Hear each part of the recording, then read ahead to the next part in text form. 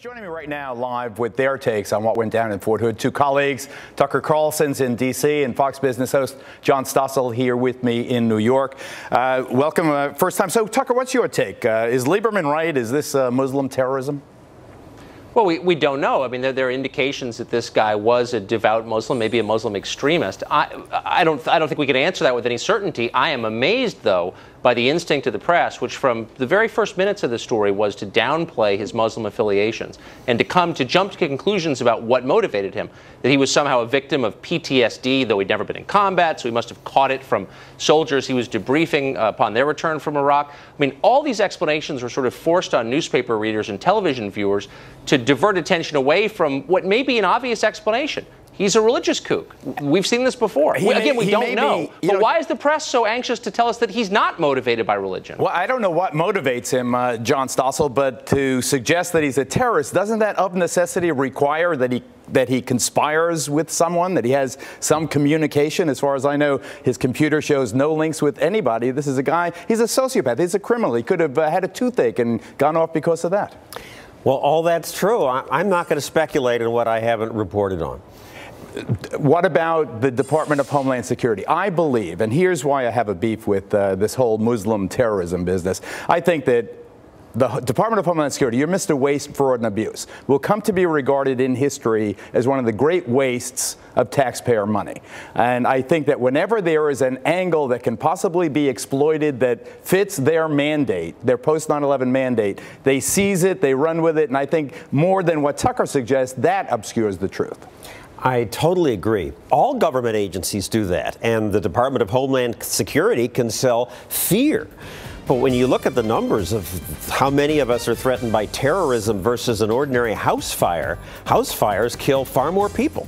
And the flu and everything else. Okay, you guys stand by. Panelists think about the substance of what was passed last night. Tucker Carlson, John Stossel. John, starting with you, it's got a public option. It's got a public option, and that sounds good to people. Another choice from government sounds good to you, I know. And in theory, it could be good, but can we put the picture of the car up? A car. To me, does John have a car picture that we want to see? This is the public option. If we can get that car up there. We have a picture of a car. There we go. There it is, the Trabant. That clunker from East Germany. But these were the East German engineers. These were no slouches. This is the best a planned economy could produce. It was so bad you had to put the oil and gas in separately. I mean, the oil and gas in separately and shake the car to mix them together. And this was the pride of the Eastern Bloc. And yet when the Berlin Wall went down, it disappeared because it couldn't compete with our free market system. So you're suggesting that anything the government does, it does badly? Will become like that. And in the case of the public option, in addition, government cheats because they can borrow money more cheaply. And also when the congressman's mother is turned down for something, you don't think they're going to break the it'll break even rule and say, oh, we'll just borrow from the taxpayers this time. And that'll drive the private alternatives away. And yet, Tucker, 96% of Americans will be covered as compared to 82% now. Right. We're also going to spend $1 trillion at a time when we're broke. We're going to at a time when we have about 15%, practically speaking, unemployment, add more regulation. Here's the real problem, though. This is crossing a line. As soon as you accept that your health is my business economically, then there's nothing you can't tell me to do in my private life. This bill has provisions that would stick your nose into what I eat for dinner. They would try to control my diet. It doesn't have anything about that. Well, it certainly does. And the people who wrote it will tell you point blank. We want labeling in restaurants, fast food restaurants, in vending machines, so that people will eat differently than they eat now because their weight affects my pocketbook. There's really nothing.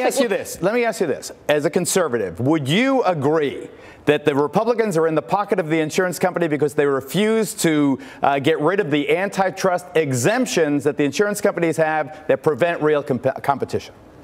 Yeah, I mean, I'm so far out of that world. I mean, I'm not sure I even believe in antitrust law in the first place. And all of that is beside the point. Again, This legislation makes almost nothing off limits. Why couldn't, under the ideas that this is about to codify in law, why couldn't you tell me who I could sleep with? Because those choices certainly affect my health and Tucker, therefore I your guarantee pocketbook. I won't do that. But do you think it's really that dangerous, you won't, John Stossel? No, but I'm asking a really serious question. It's theoretically possible that what he says could come true. Once they're paying for it, they can tell you how to behave. I'm more worried about how much they're spending. It is a problem. The deficit is enormous, admittedly. John, I hope you make this a regular stop on your weekend tour. We look forward to your own program. Tucker, you too. Thank you very much.